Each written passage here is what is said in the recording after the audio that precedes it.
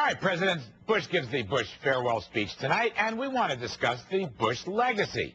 We have an interesting couple this evening. CNBC contributor Robert Reich, professor at UC Berkeley and author of Super Capitalism, and Grover Norquist, president of Americans for Tax Reform. Hello, everybody.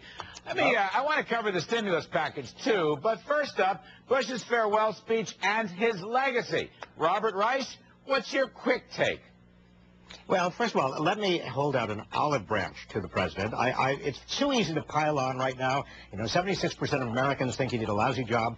But I'm going to compliment him, not for his foreign policy, which I think was a disaster, not for his economic policies, which has resulted in my view, in the worst economy we've had since the Depression, not for his civil rights or civil liberties policies, which have been absolutely abhorrent, but for his willingness to drop his proposal to privatize Social Security, which would have been awful.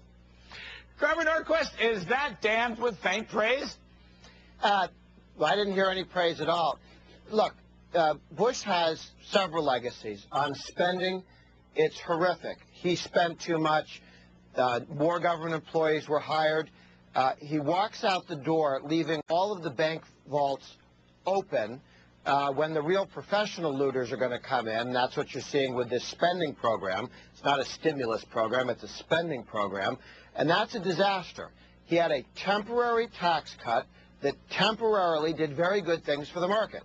But as soon as the Democrats took the House and the Senate, you knew it was disappearing, and the market said if you jump in the capital gains tax and the dividend tax up, the value of the stock market started to fall, and all of the gains from the tax cut are wiped out because they're temporary. But Grover, I would say, look, President Bush has done some good things, in my opinion. He's done some not such good things, in my opinion. But I got to give him credit for tax cuts post 9/11. He inherited a recession. We did have 5 unbelievable bull market years in stocks. We did have a 6-year recovery. And by the way, Grover, those tax rates are going to stay in place, those lower tax rates, in 2009 and 2010. And I'm going to wait and see whether the Democrats repeal them or not. Don't you give Bush any credit for supply-side tax cuts, at least in 2003? In the 2003 tax cuts were supply-side and very good. Why did he wait 2 years?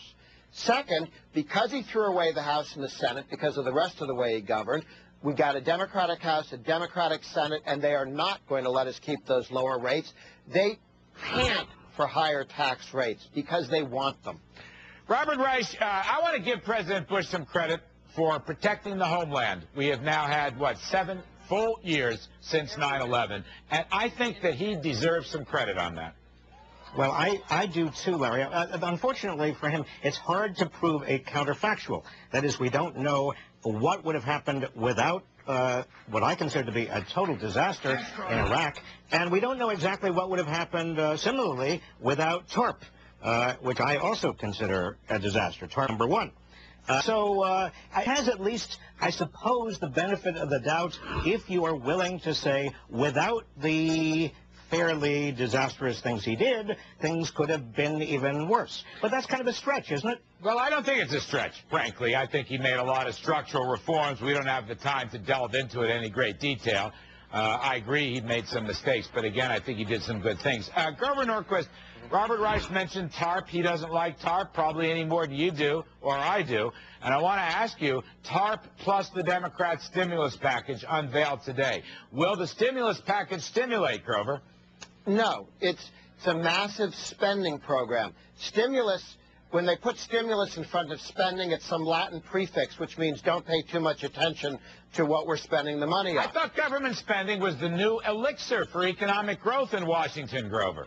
Except it's not very new. The Democrats are always whining that Republicans want to go to Reagan.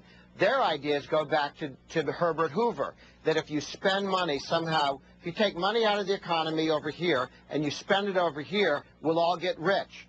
It's laughable. It doesn't work. It's very painful. And we're in for some rough sledding because the Democrats are going to continue the worst excesses of the Bush years and double and triple the mistakes. Robert Reich.